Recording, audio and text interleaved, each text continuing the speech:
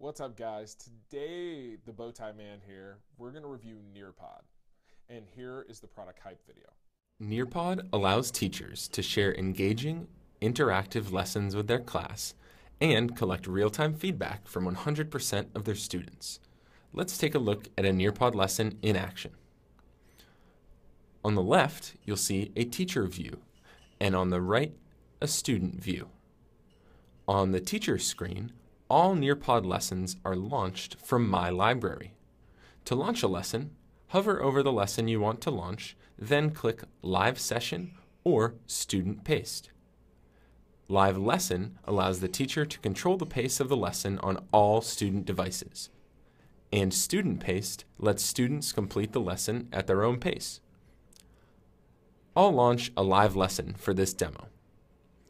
Anytime you launch a Nearpod lesson, a PIN number appears, which you can share with your students via email, social media, a direct link that you can post to your class page or LMS, or Google Classroom.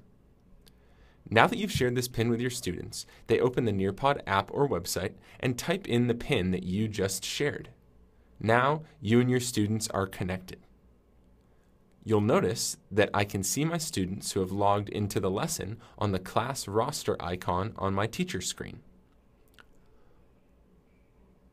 When I advance through the lesson on my teacher dashboard, the student's lesson progresses as well.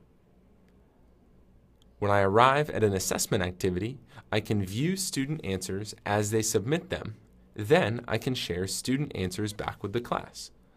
This allows me to highlight exemplary responses, showcase different approaches to a problem or question, or correct common misconceptions. I can also share multimedia activities with my students, like videos or Nearpod virtual field trips.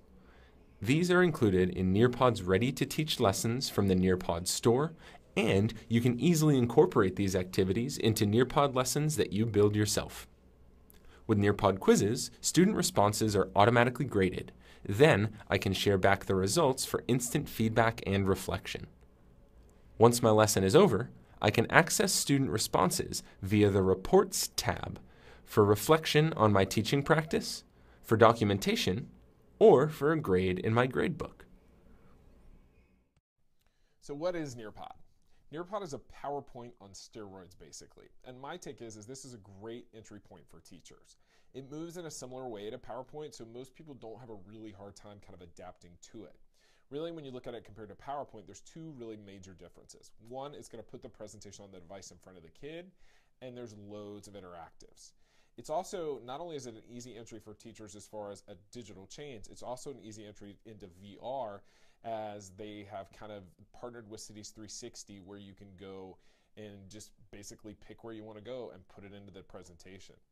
And it has some other kind of cool interactives, like they just added Collaborate, where you can do basically a crowdsourced digital corkboard. And so you could do cool things like do fake social media accounts that way. There's also great assessments within Nearpod that give you data easily. And now when you talk about cost, it does cost a little bit. It's in there, but it's in that kind of sweet spot for a teacher where if you're going to use it all the time, the cost of a little over $100 is worth it.